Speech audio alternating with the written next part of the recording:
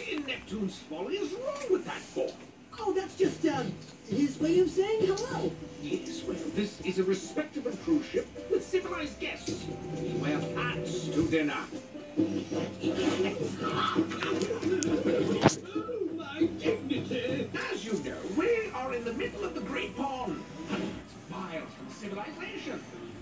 Any trouble out of you two, and I will throw you right back where I found you. Capiche? Trust me, Captain. The Deuce is done causing problems.